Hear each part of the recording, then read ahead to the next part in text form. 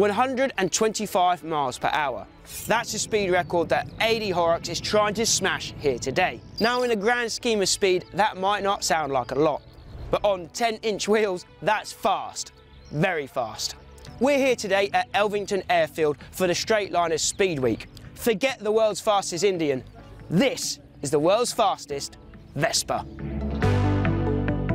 In this video, we'll be meeting Adie. We'll be taking a look around the machine that he hopes will rocket him into the record books. And of course, we'll be joining him for the ride of a lifetime.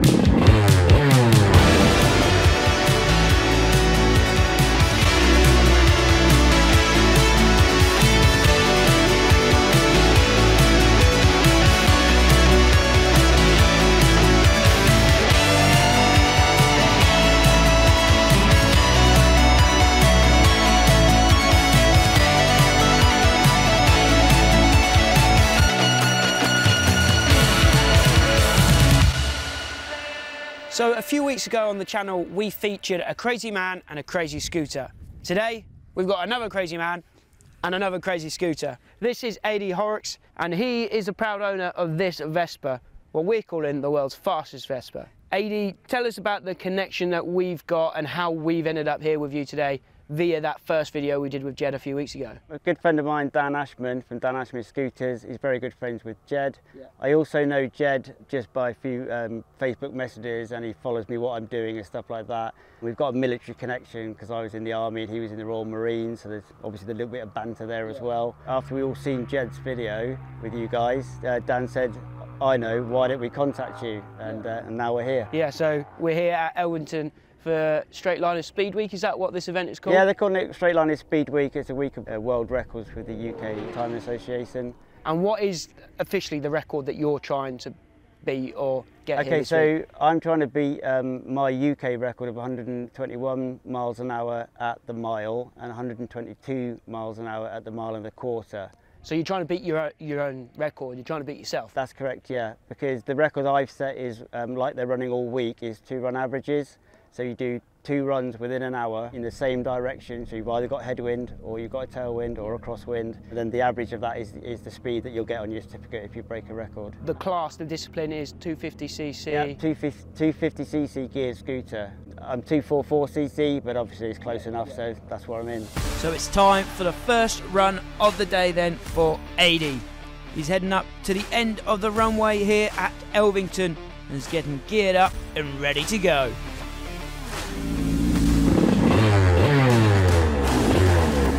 So he's off. Adie has hit the runway for the first time today. It's a nice steady start here on the Vespa, building up speed steadily and safely. He's just getting adjusted, everything right. As you can see, it's a big, long runway for such a little scooter. Just a tiny little dot there on screen from the drone. But as he hits the runway proper now, hits the tarmac, he'll start to build up speed and ramp things up. He's into a tuck position. Oh, well, it looks like we had a bit of a speed wobble there as we hit about 70 miles per hour.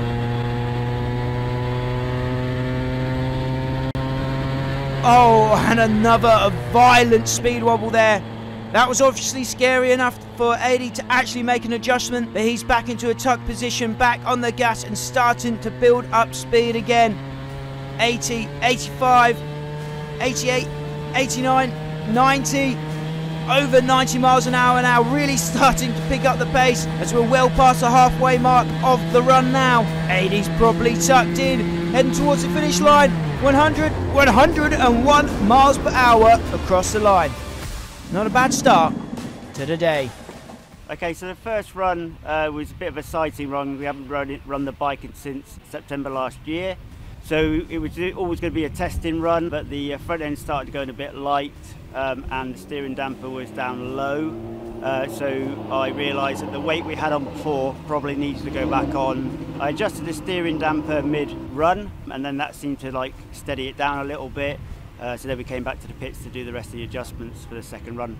The power is really quite large for such something that's so light, and the front end lifts in every gear unless I have some weight on. But if we don't try these things, then we don't know how far it'll go. It was lifting in fourth gear, so we came back to put the weights on. The weights on are nearly 9 kilograms that I put on the front, so it's quite a hefty lot of weight for you know, to try and keep that front end down.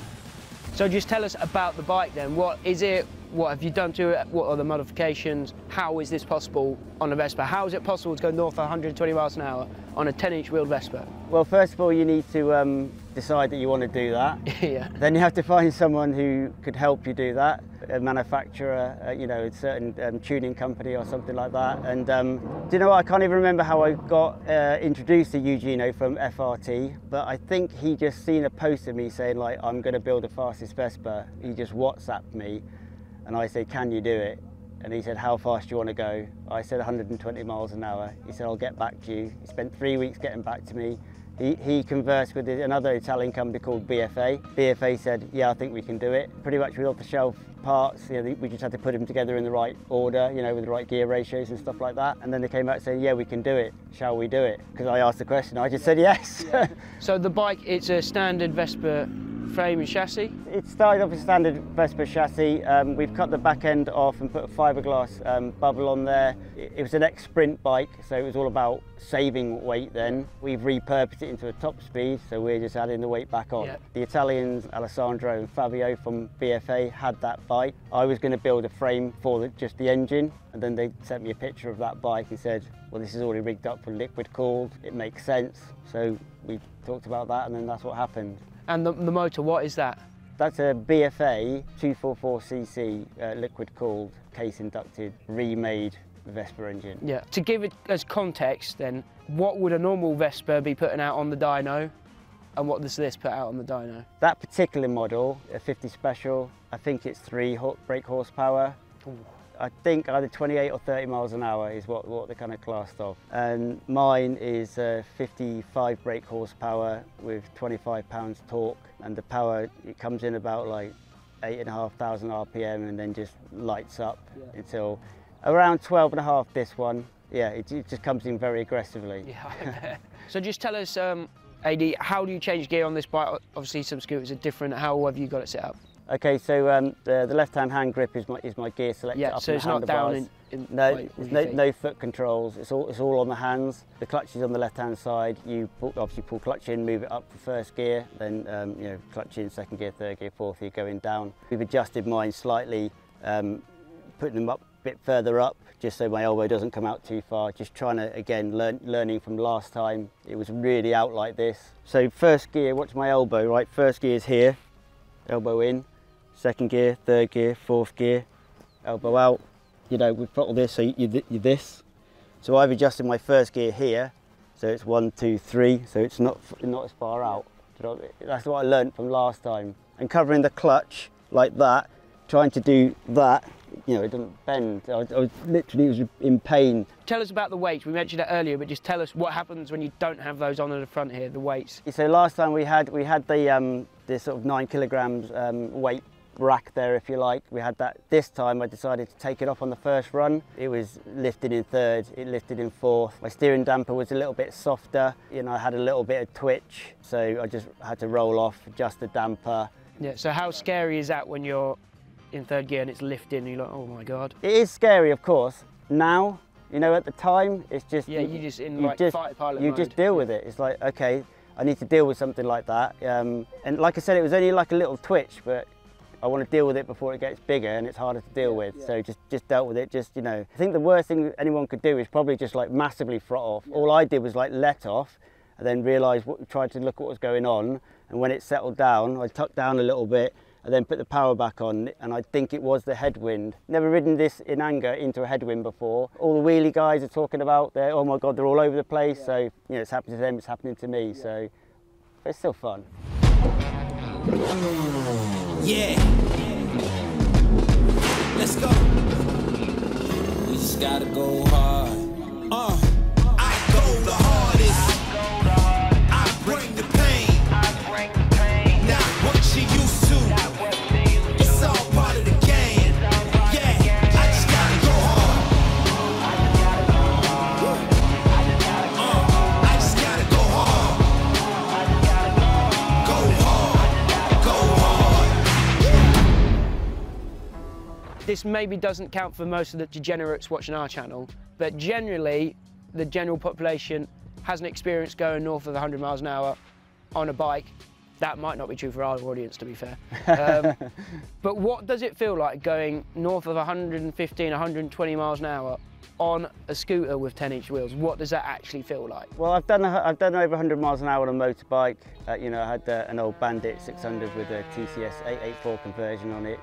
You know, and the wind was hitting me and stuff, and it was exhilarating. But I did it and then backed off, you know, straight away. And all the street riders that I know said, like, yeah, I've done 90 miles an hour on their scooter, which is great. You know, I'm sure they did it on private roads and stuff. Of course. I asked every single one of them, when you got to 90, what did you do?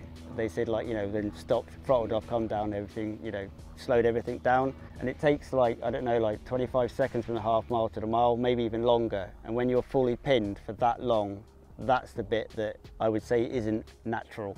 Yeah. I literally, just keep it pinned. I was under-geared last time, got a bit more gearing this time, and I just kept it pinned. And I was literally, you know, focused on where's that finish line, because I only want to keep it pinned until I need to. Yeah. There's no extra. Yeah, there's no showboating. No, it's just do the job. What happened? What do we need to do to either rectify some small issues or whatever? And that's it really. But yeah, I would say it's really exciting, a little bit scary, but the bike was really set up quite well. We had like no wind or a tiny backwind in September when I did the UK. Perfect conditions. I didn't have to deal with what we're dealing with today. That was a new experience for me. But again, I've learned quite a lot from it. Go hard!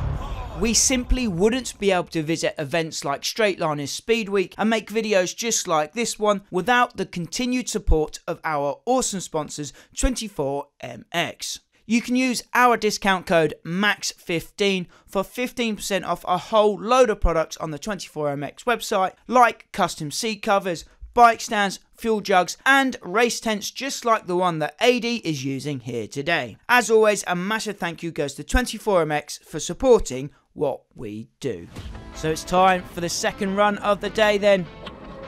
Can Adie beat that 101 miles per hour that he set in the first run? And of course, we've got 125 as the main aim for the week. So let's see what he's made of. So it's a steady start again for Adie. But it looks like he's trying to adjust his body position early and get tucked a little bit sooner on this run. Starting to build up speed earlier as well. 70 miles per hour. Heading up to 80 miles per hour now on the Vespa. 10-inch wheels, remember, this is crazy stuff. You can see the focus in Adie's eyes. We're creeping up now, past 80, up to 90 miles per hour. 95 miles per hour. 100 miles per hour now on the Vespa, 102, and a scary speed wobble for Adie there. And that is terrifying. Is there a problem with the bike maybe? There's a little shake of the head from Adie there. He's getting refocused, getting backed into a tuck position, ramping up the speed. 103 miles an hour we saw on the clock. And he's across the line then. A fast run for Adie there. But was there a problem with the bike?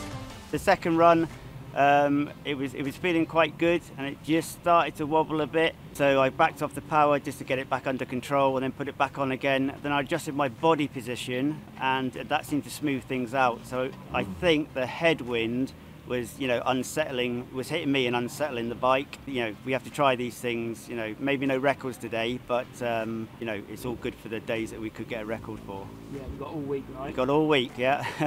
And just tell us about the little problem that you found here that might have put into play today. Unfortunately, you know, these machines are kind of highly strung, and the exhaust cracked like naturally after the, you know, next to another repair. So we're just looking into repairing that now. Everybody in this paddock would help if they could. There's some local firms that we know of. There's one guy that's got a shop in York.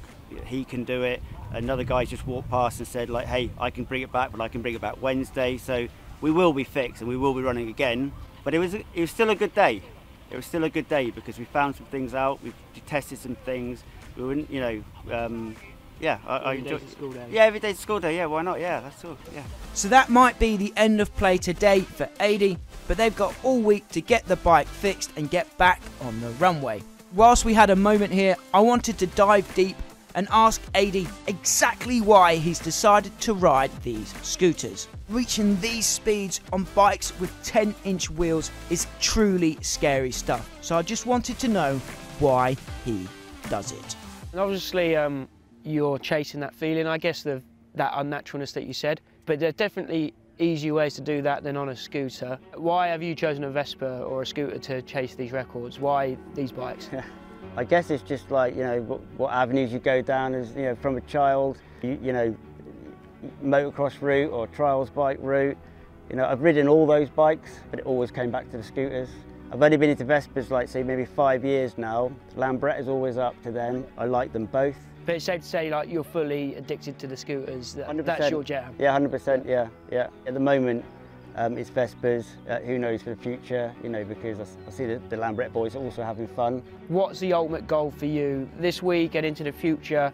What's the goal? Yeah, goal's the 130. The figure of 130 was basically born by Fabio and Alessandro from BFA. I told them my 122, they were very happy for me clearly, and before I could even check my phone, they're on their Instagram saying we're going to help him to get 130 over it. So it kind of was born from them. They're like egging you on. But with the gearing that, with the gearing being quite short and the length of track that we had, I was confident that, with the similar conditions we had last time, that we could do it. And I'm just going to keep working towards that. But 130 is the aim. That's it, 130. Mega. So Adie was able to get his exhaust fixed and back to him by the Monday. But it was Wednesday when the speeds were going down. There were no winds at all, which is favourable but not optimal for speed records. Ideally, you want a tailwind. In 2022, with a tailwind, Adie was able to log a 2-run average speed of 121.6 miles per hour.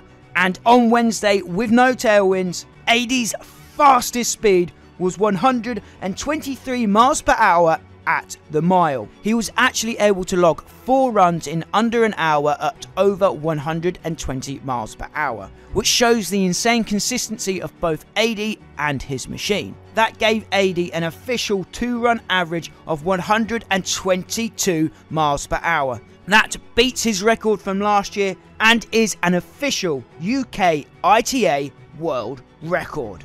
Adie and his small team were able to learn a lot from their time at Speed Week, and they'll be back in September to try and push this little Vespa over 130 miles per hour. Right, so there we have it. Adie's done it. He's broken his own record on this thing, the world's fastest Vespa. Let me know in the comments down below if you'd be brave enough to take this thing onto the strip there and just send it. Let me know if you'd be brave enough to do that in the comments down below. As always, guys, my name's Max. I want to say a massive thank you to Adie and everyone here at Straightliners for making us feel welcome. Remember to like, share and subscribe to the channel if you've enjoyed this video. Until next time, I'll see you at the track.